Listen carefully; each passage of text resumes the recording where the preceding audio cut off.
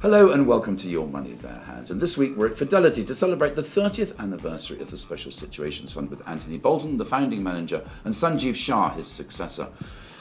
Anthony, first of all, if I could ask you, you've survived 6 banking crises. Are we out of this one yet? I think we are. I mean, what we haven't seen is all the repercussions in terms of regulation, but I'm pretty sure that we are over the crisis. It's been a great year, 2009, for markets. 2010, are you still as bullish? I'm still optimistic. I don't think the bull market is over yet, but I think the nature of the bull market is going to change next year. And we'll probably we haven't had a decent consolidation phase so far in the bull market, and I think we'll probably have one of those next year. And you've been quite keen on banks in the past, haven't you? You've always said the good time to buy them is in the immediate aftermath. Is that still your view? Still very much my view. Sanjeev, you're in the driving seat now. 2010 Special Situations Fund. For you, what are the special situations?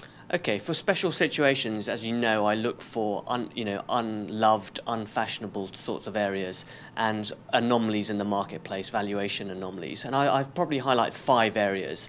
First of all, media is a key bet within the fund. It's about 16% of the overall fund, and I'm finding some very good anomalies within that sector. Secondly, technology looks very cheap relative to a longer-term history and also gives good organic growth prospects in what will be a lower growth environment going forward.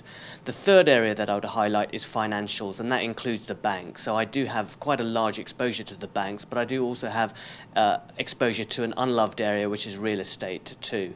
The fourth area that I'd highlight is what I believe will be a rising mergers and acquisitions activity in 2010, given that we're going into a low growth environment. So I'm trying to identify franchises which could be taken over within that context.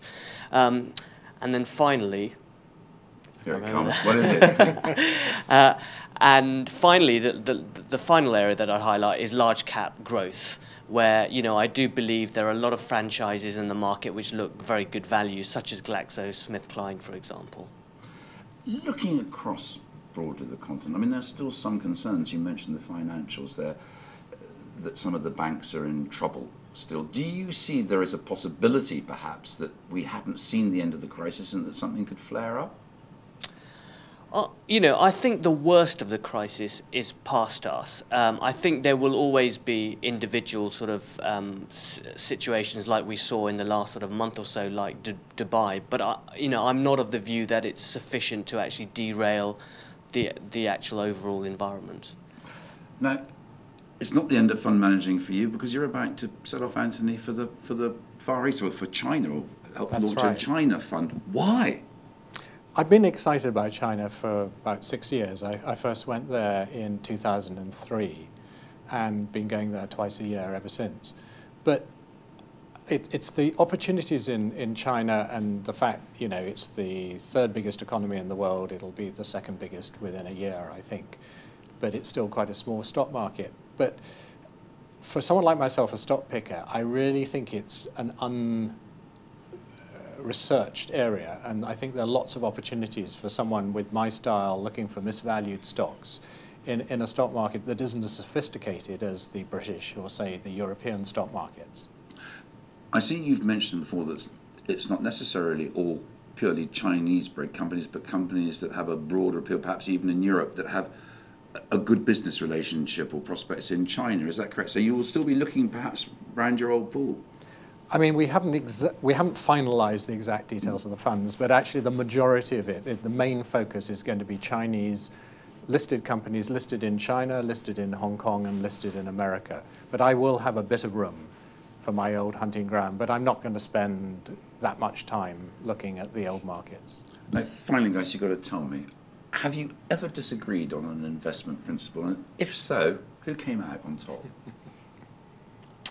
Well, I mean, because we've in the past run different pools of money. I mean, clearly we've had different, stocks within our respective portfolios. I mean, not an example doesn't come to mind immediately. Can you think of one, Anthony? I can't offhand, and I think the interesting thing looking at next year is how similar our views is. I mean, I think we both think that some of the cyclical shares and commodity shares that have led the market this year are not going to be the stars next year. And I've got a very similar view to Sanjeev of what's going to do well next year. Okay, well, happy 30th anniversary, and thank you very much. Anthony Bolton and Sanjeev Shah. And that's it for this week, and indeed this year. But don't forget, you can keep up to date with all the latest news and views online and in the Saturday and Sunday papers. Thank you for watching, and please do join us again next year.